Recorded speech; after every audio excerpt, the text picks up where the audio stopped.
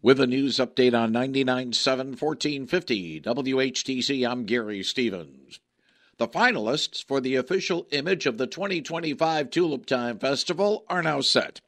Officials of Holland's annual signature event announced yesterday that 20 works from 19 artists were chosen by juror Michael Burmeister, the owner of Button Gallery in Douglas, from 93 submissions by 54 creators. Alyssa Volbeda has 2 entries among the finalists, while past winners Kate Moynihan and Carolyn Stitch are also among those vying for the first Bloom honor.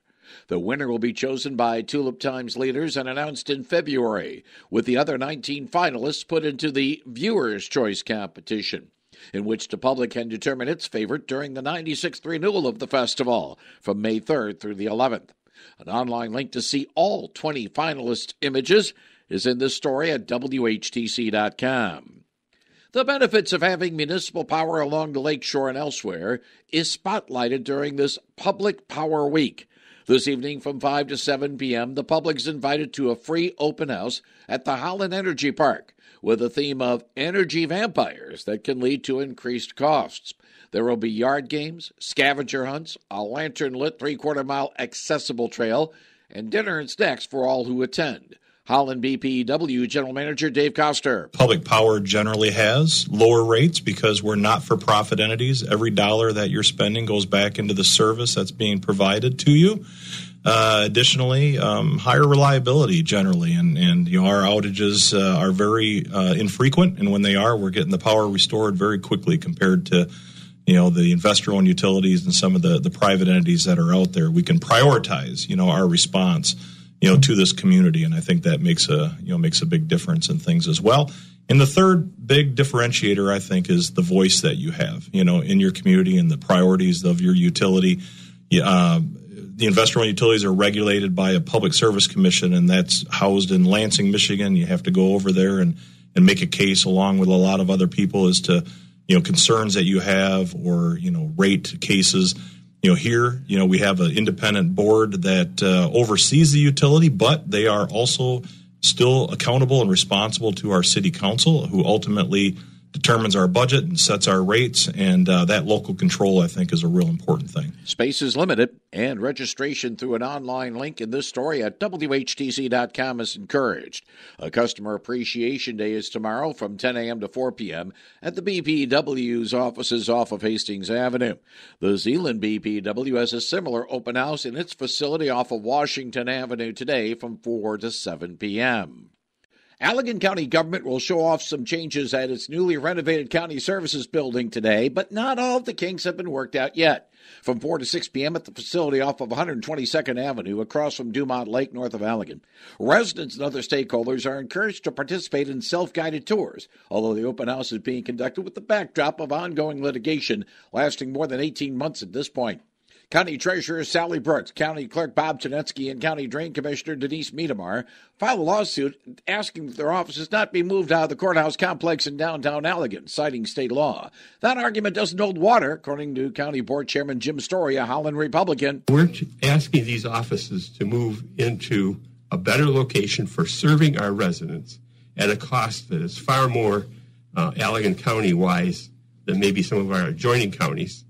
We're doing this remodeling the courthouse for the new circuit court judge and updating the vacant space in the county services building for these offices, clerk, treasurer, drain commissioner, register of deeds.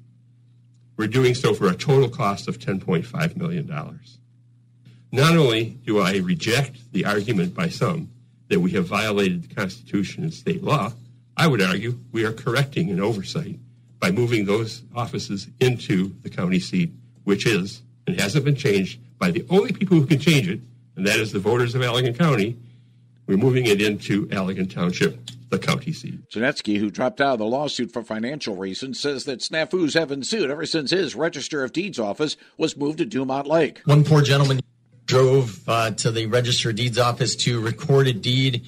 There's not a notary up there at that building, county admin, so he had to drive down to 113 Chestnut to get his document notarized, then drove back up and found out that he needed to get tax clearance, which is down at the treasurer's office.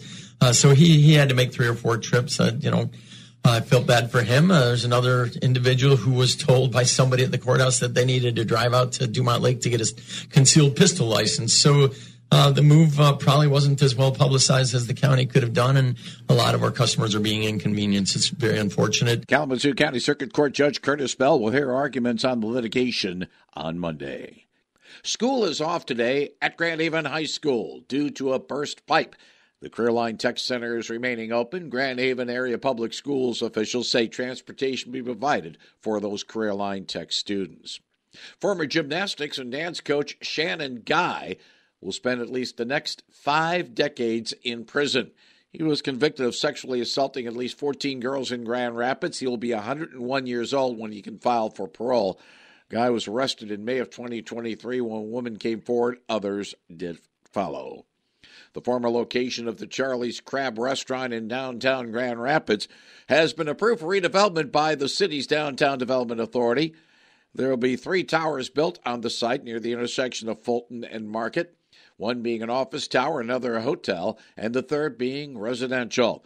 The office building will have 420,000 square feet of office space and a parking garage. Hotel tower will have 130 rooms. And the residential building are for nearly 600 apartments and 76 condominiums. Construction on the $800 million project would start next fall if the Grand Rapids City Commission as well as the Michigan Strategic Fund Board give their approval.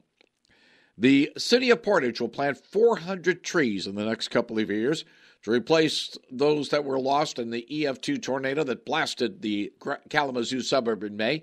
Most of the trees will be planted at the historic Celery Flats Park. Others be elsewhere in the city's park system. People can help plant trees at the city's first Leaf a Legacy event that'll be held on October 27th. The football field at Western Michigan University's Waldo Stadium will now be known as Stafford Smith Field. The new name follows a $5 million gift given to WMU by David Stafford, Rhonda Stafford, and their family. David Stafford played for Western from 86 to 88. It was one of the most rewarding experiences of his life.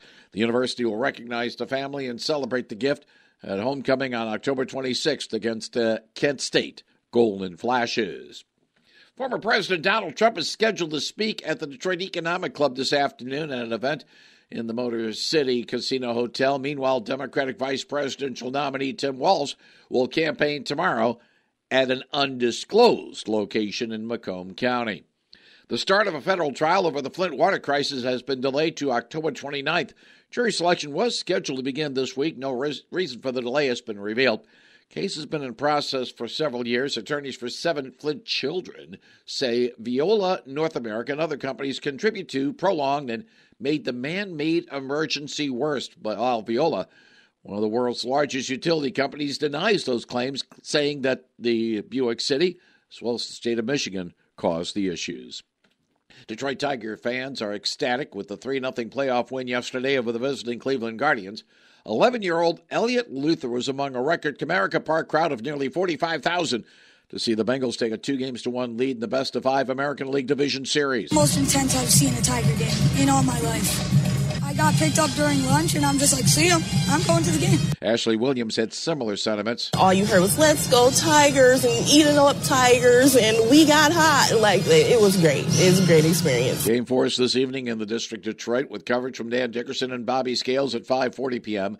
on 99.7 1450 WHTC.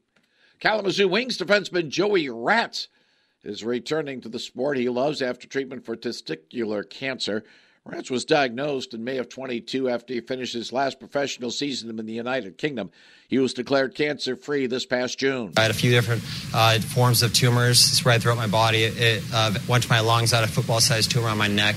I wasn't given that much longer to live. Ratz played collegiately at Arizona State. It means the world to me. It's the fans, the culture, the guys in the locker room. It's honestly the best sport that I can name. The K-Wings have a preseason encounter with East Coast Hockey League rival Toledo tomorrow at Wing Stadium and open its regular campaign next Saturday against the Walleye in Toledo. 6 Tigers pitchers teamed on a 6-hit, 6-strikeout shutout as A.J. Hinch's Bengals blanked visiting Cleveland in baseball's postseason yesterday 3-0. Strike throwing is key.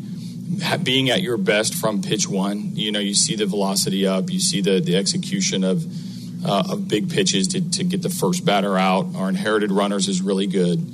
And our guys understand that they're put in that position because every single person wearing the English D knows they can get the job done, and they continue to respond. Detroit leads the best-of-5 American League Division Series 2-1 as it hosts Game 4 at Comerica Park tonight, with coverage from Dan Dickerson and Bobby Scales at 5:40 p.m. on 99.7 1450 WHTC. Derek Lalonde's Red Wings begin a new season this evening by hosting the Pittsburgh Penguins at Little Caesars Arena in Detroit. We've done a really good job here of staying in the moment. If you start talking to be where we were at the end of last year, talking outcome, it never works that way. You get lost in what you're doing daily. Our only focus since our last exhibition game was our opening night. So we want to concentrate on that. We want to perform the right way. We want to try to build. And this is our first opportunity. Get the latest news anytime at WHTC.com.